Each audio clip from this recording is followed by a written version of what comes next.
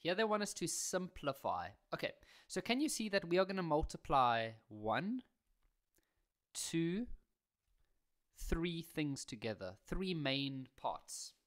You can only multiply 2 parts at a time, okay? And you are allowed to choose whichever 2 parts you want to do first.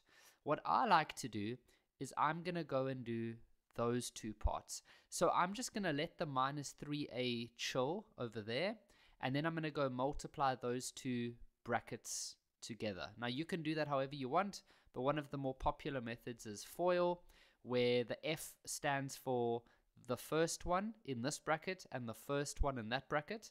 So if you multiply those, you get 2a squared. Then we do the O, which stands for outside. So it's the outside one in this one and the outside one in that one. So what do we mean by the outside? It means the 2 on the outer edge. So there and there. So what would happen if you multiply A and negative b squared? Well, that'll just give you negative ab squared. Now we're going to do the I. The I stands for the inside. So it's the inside ones. It's those 2 over there. So that's going to give you 2ab. And then the L stands for the last. So it's the last one in this bracket and it's the last one in this bracket.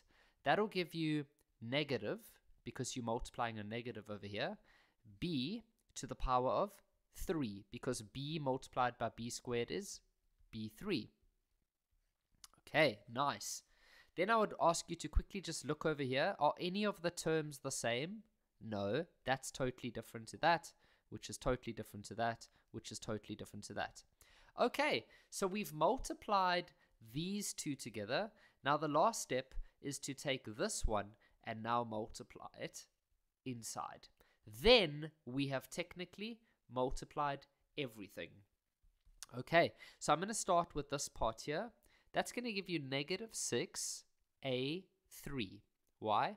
Because 3 times 2 is 6, but there's a negative over there. Whoops. And then a and a2 gives you a3 when you're multiplying. For this next one, it's negative times a negative. That makes a positive. 3a. Now, how many a's are there? Well, there's a 1 and there's a 1, so that's going to be a2. And then there's a b squared over there. Okay, now we're going to go all the way to there, so that's going to be negative 6a squared b. Why a squared? Because there's an a and an a. Now, the last part is this one and this one. That'll be a positive, because a negative and a negative is a positive. And it's going to be a 3ab3. Quickly scan over here. Are any of these the same? No, they're not. So there's your answer.